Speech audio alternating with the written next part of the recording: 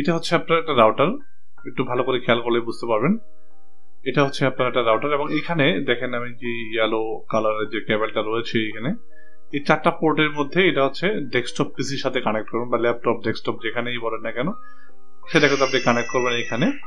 যদি আপনি wirelessly connection না দিতে চান, যদি আপনি ল্যান কেবল দিয়ে কানেক্ট করে যদি আপনি আপনার রাউটারটাকে কনফিগার করতে চান, সেক্ষেত্রে আপনাকে কিন্তু এরকম করে কানেকশনটা প্রথমে দিতে হবে আপনার রাউটারের, যে কোনো রাউটারের। তো ল্যান কেবলে এই ইয়েলো কালারের যে পোর্টগুলো রয়েছে এটাতে যে কোনো একটাতে লাগবে এবং যে ব্লু কালারের যে পোর্টটা দেখতে পাচ্ছেন এটা হচ্ছে ওয়ান পোর্ট, অর্থাৎ আপনার আইএসপি যে পোর্টটা যে কেবলটা আপনাকে দিবে সেই কেবলটা আপনার এই পোর্টে লাগবে এবং অবশ্যই আপনার রাউটারে পাওয়ার কানেকশনটা দিতে হবে। ঠিক আছে, এই 3টা কানেকশনই হচ্ছে মেইন। দেওয়ার পর আপনি জাস্ট যেটা করবেন আমি একটু আপনাদেরকে দেখাচ্ছি, 192.168.0.1 এটাতে ঢুকে যাবেন, হচ্ছে অ্যাডমিন এবং অ্যাডমিন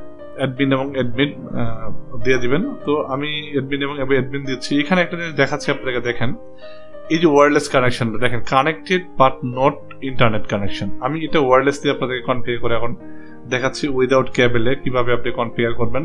আপনি যদি কেবল লাগান সেই ক্ষেত্রেও সেম প্রসেস এবং ওয়্যারলেস দিয়ে কানেকশন করলে সেম ভাবে আপনি করতে পারবেন। তো ওয়্যারলেস কানেকশনটা আপনার অটোমেটিক্যালি হয়ে যাবে, লিঙ্কের ডিফল্ট এসএসআইডি যা রয়েছে সেটাতে কানেক্টেড হয়ে যাবে এবং ইউজার নেম পাসওয়ার্ড দিয়ে লগ ইন করবেন। আমি কিন্তু আপনাদেরকে দেখিয়েছি এবং এই ফার্স্ট স্টেপে আমি আপনাদেরকে পিপিই যে কানেকশনটা রয়েছে সেটা আমি দেখাবো। তো এখানে আপনি রিজিয়নটা আপনি সিলেক্ট করে দিবেন, আপনি যে রিজিয়নে বসবাস করেন সেই রিজিয়নটা আপনি এখানে সিলেক্ট করে দিবেন প্রথমে। তো আমি আমার যেহেতু বাংলাদেশ এখানে নেই, আমি পার্শ্ববর্তী দেশ ইন্ডিয়া সিলেক্ট করে দিলাম। দেন টাইম জোনটা বা ইন্ডিয়া পাকিস্তান বাংলাদেশ এটা পাশাপাশি থাকে, তো এখানে +6 যেটা রয়েছে এটা +6 এটা আমি সিলেক্ট করে দেবো এখান থেকে। দেন এখান থেকে নেক্সট ক্লিক করার পর এখানে 3টা মোড রয়েছে। ঠিক আছে, এখানে হচ্ছে আপনার এই রাউটারে 4টা মোড রয়েছে, WR941HP সিরিজের এই রাউটার। এটা তুমি রেঞ্জ এক্সটেন্ডার হিসেবে ইউজ করতে পারেন, অ্যাক্সেস পয়েন্ট আকারে ইউজ করতে পারেন, রাউটার আকারে ইউজ করতে। আমি রাউটারটা সিলেক্ট করলাম, করে আমি সেক্ষেত্রে আমি রাউটারটা সিলেক্ট করে নেক্সট দিয়েছি এবং এখানে এরপরে যেমন আমি এখানে অনেকগুলো কানেকশন টাইপ রয়েছে যে আপনি কি কানেকশনটা নেবেন আপনার আইএসপি আপনাকে বলে দেবে। যদি আইপি দেয় সেক্ষেত্রে আপনি স্ট্যাটিক আইপি সিলেক্ট করে দিতে পারেন এবং এখানে নিচে একটা নোট দেওয়া আছে, আপনি দেখেন খেয়াল করে দেখেন PPPoE এই কানেকশনটা আমাকে দিয়েছে। তো সেক্ষেত্রে আমি পিপি কানেকশনটা দিব, অ্যাকচুয়ালি এটা সিলেক্ট করে দেন এখান থেকে নেক্সট দিব, অর্থাৎ আপনার যে কানেকশনটা রয়েছে সেটা কিন্তু আপনি এখানে সিলেক্ট করে দিবেন। তো আমার যেহেতু পিপি কানেকশন এটা সিলেক্ট করে দিলাম, দেন এখান থেকে নেক্সটে ক্লিক করলাম। দেন এখানে আপনাকে একটা ইউজার নেম দিতে বলবে। ঠিক আছে, অর্থাৎ আপনার আইএসপি পিপি কানেকশনের একটা ইউজার নেম পাসওয়ার্ড আপনাকে দিয়ে থাকে, সেই পাসওয়ার্ডটা আপনি এখানে দিবেন। আমি আপনাদেরকে একটু দেখানোর চেষ্টা করছি।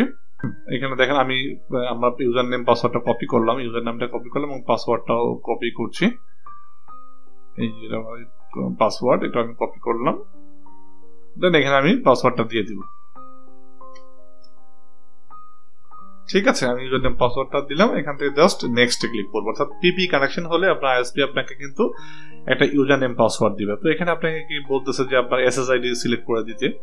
তো আমার এক্সিস্টিং এসএসআইডি একটা রয়েছে সেটাই আমি দিলাম এবং এরপরে রয়েছে হচ্ছে পাসওয়ার্ডটা আপনাকে এখানে দিতে হবে।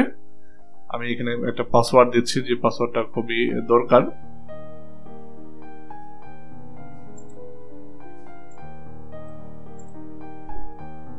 এবং ট্রান্সমিট পাওয়ার যেটা রয়েছে, ট্রান্সমিট পাওয়ারটা অবশ্যই 100% করে দিবেন। আমি 100%ই করে দিলাম, ডিফল্ট 75 থাকে, আমি 100% করে দিলাম, যেটা আমার যাতে ফুল অ্যাক্সেসটা আমি রাউটার থেকে পেতে পারি।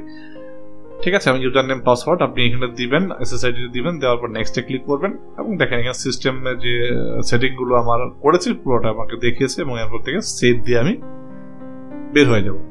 আমার কাজ মোটামুটি শেষ।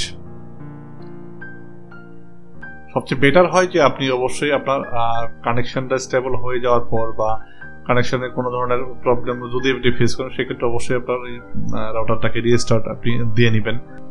একটু ইন্টারনেট অ্যাক্সেস করার চেষ্টা করি, ইমেইলে দেখি ঢুকে কিনা। দেখেন আমি ইমেইলে কিন্তু অ্যাক্সেস করতে আমি পারছি, কোনো সমস্যা হচ্ছে না। ইউটিউবে আমি অ্যাক্সেস করতে পারছি। তো আপনি কিভাবে আপনার রাউটারটা সিম্পল ওয়ে টিপি-লিংক রাউটার আপনি কনফিগার করবেন, ফুল কনফিগার আমি আপনাদেরকে দেখিয়েছি। Thanks for watching.